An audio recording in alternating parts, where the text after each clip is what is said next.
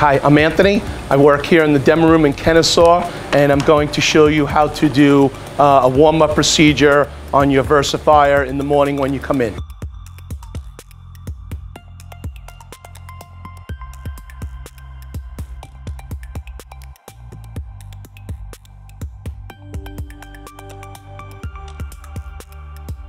The first thing we're going to do is load the file into the software, and here's the file right here. It's just a bunch of color bars, it looks like, with a test form at the bottom, so if you're able to read the test form. So the first thing I'm going to do is come into Skilled Operator.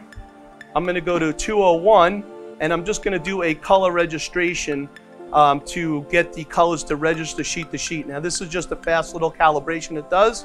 There's no paper involved. The other procedure we used to do was a 201, adjust color density, and we no longer do that anymore before or after the printed samples of what to warm up the machine. So once it's done, we're going to hit submit, and we're going to print 35 sheets. If it goes longer than 24 hours, you need to increase this volume roughly by 50 sheets. Okay, once it's done, we'll hit OK. So once we start printing the targets, we'll get it out the back. Okay, so now it's printing. Staging the paper.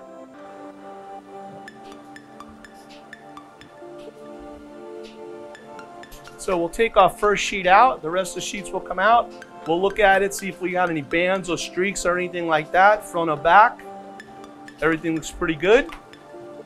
We'll wait for the last sheet to come out, and then we'll look at and compare the first and last sheet together.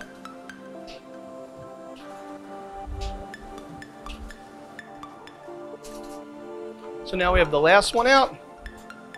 They look pretty good. They're really not, they look pretty even. Okay, so now what we'll do is we'll go through how to do the calibration. We'll open up the calibration manager. We'll grab our paper. We'll hit calibrate. Automatic inline sensor. We'll hit calibrate, inline. And now we'll do the calibration, and it'll run out to the top of the stacker tray. And that'll be 2 sheets coming out. And we tend to calibrate 3 different papers: a gloss stock, a plain paper, and a matte paper. So in this case, we're only going to do 1 right now.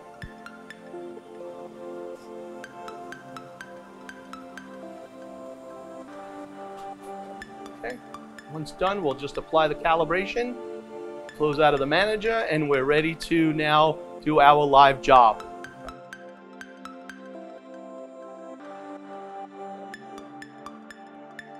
So what I like to do is I like to warm up my machine on a gloss paper. It tends to hold the toner better than the uncoated when warming up. You can warm up with any sheet, but it just seems to look prettier with the coated paper. It is possible that you can redo your color profiles after doing this. So you'll see a change from your old procedure to your new procedure by doing this new warm-up.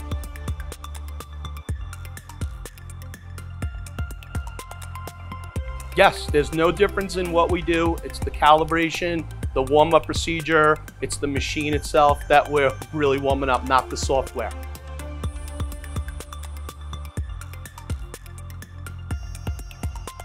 Same procedure. You might want to build something for your 5th color if you're getting ready to use your 5th color.